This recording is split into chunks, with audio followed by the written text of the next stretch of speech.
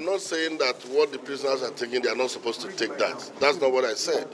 But I'm saying that they shouldn't be taking more than youth coppers. That's what I said.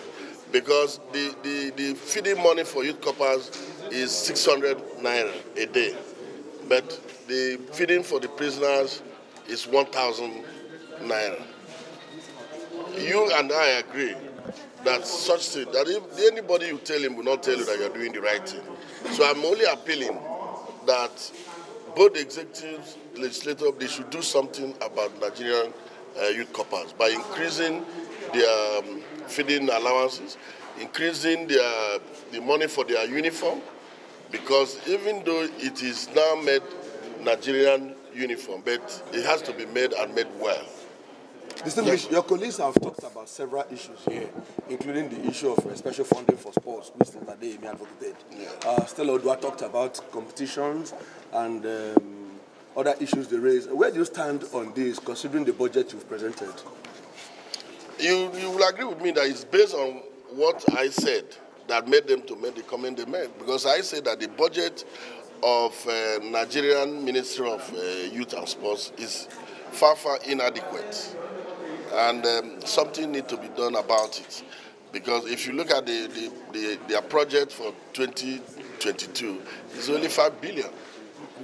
So, which cannot take the ministry anywhere, both youth and sports development. It can't take them anywhere. Is that why there is crisis? We know that there is crisis in sports at the moment. And one of them, which is bothering so many sports fans, including myself, is about Kenneth Raw, the Super Eagles coach. What do you have to tell us about it? Is this crisis necessary at this moment? Please, you know, they call this a profession, gentlemen of the press. Yes. The way you are sounding is not gentle. Okay, sorry. Let's say okay, sorry, probably because I'm passionate about sports. Yes. Okay. Again, please, there's no crisis in sports. There's no crisis in sports. Because you started that, whether that is why there's crisis. There's no crisis.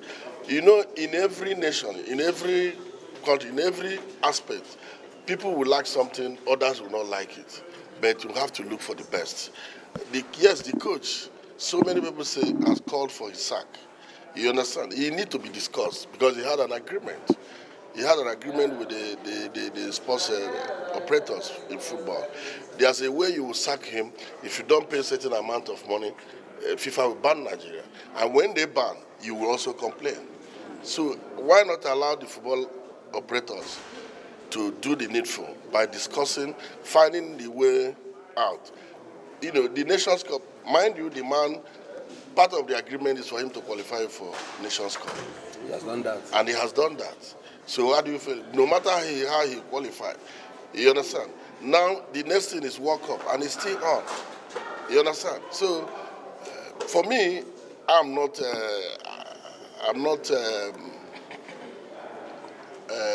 Amaju Pinnick, who is the president of NFF. But I'm also a board member. So I can tell you authoritatively that something is being done. Among us, many of us has called, yes, this man needs to step aside. You understand? But it's not something you just, you know, said for saying sake.